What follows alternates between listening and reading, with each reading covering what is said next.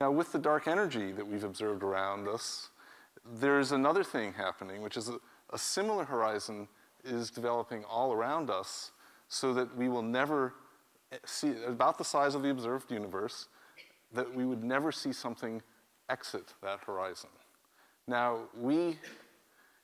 So the invisibility of things at the event horizon on a black hole is similar to the kinds of horizons that you envision for a finite universe. Another kind of event horizon, yes. Right, okay. And so what you can envision is a completion of that theory where there's very interesting physics happening on that horizon that actually seals it off, and that's the whole universe. And is that a little bit of what this graphic was here? We can roll that again, and you could sort of talk us through it. No, it's all right.